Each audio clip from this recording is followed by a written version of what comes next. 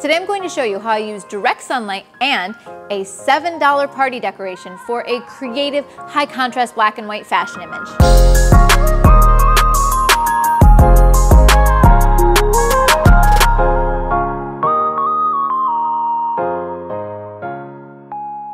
Hey everybody, I'm Lindsay Adler, and if you watch my videos, you know that there are two things that I love.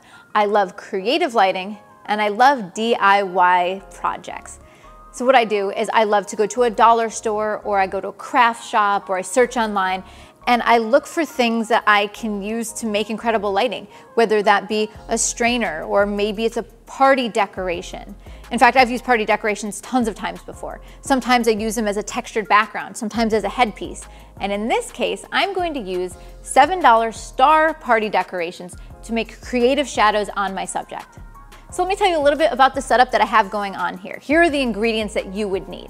First of all, you need direct sunlight.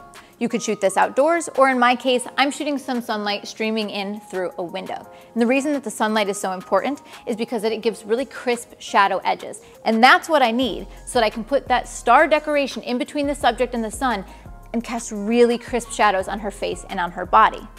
So to hang these star decorations, I have a C-stand and a C-stand arm, and I've taped it to the top so that what I can do is I can adjust the position of the stars so I can put it near her eye or on her head or on her chest and move it around for different compositions. I also know that the closer I can get the stars to my subject, the more defined those shadow edges will be. Now, next up in the equation, I need to consider what backdrop best suits my concept. Now, the concept for this image is I want something clean, bold, graphic, playing with shadows and highlights. And so I decided to select a white background. In this case, I'm just using a white V-flat.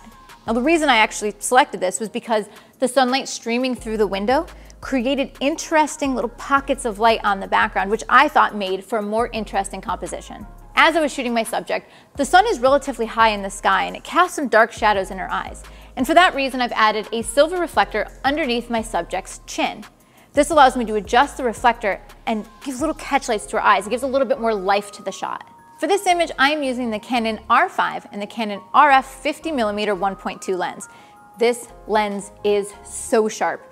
It is gorgeous, and that's why I've chosen it for this image. I've chosen it not only because it is sharp, but also I wanted to be able to get some tight shots and some shots with a little bit of a wider composition, and the 50 would give me that flexibility. So my vision for this shot is bold, graphic, playing with light and shadow, and so that's what I'm going to keep in mind as I get the shot. All right, so let's go do it. Perfect, and lean this way just a little. Great, oh, perfect.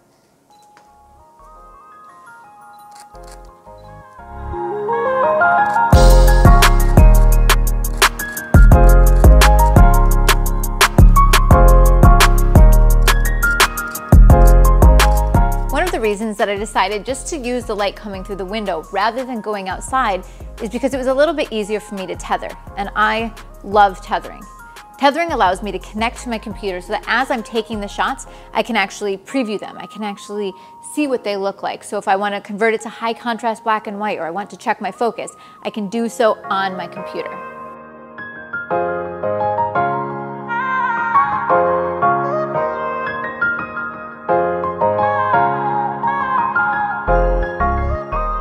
So there you have it, a beautiful fashion image using nothing more than a party decoration. And I feel like that's starting to become a repeated theme in a lot of my videos. And I don't know if it's just me.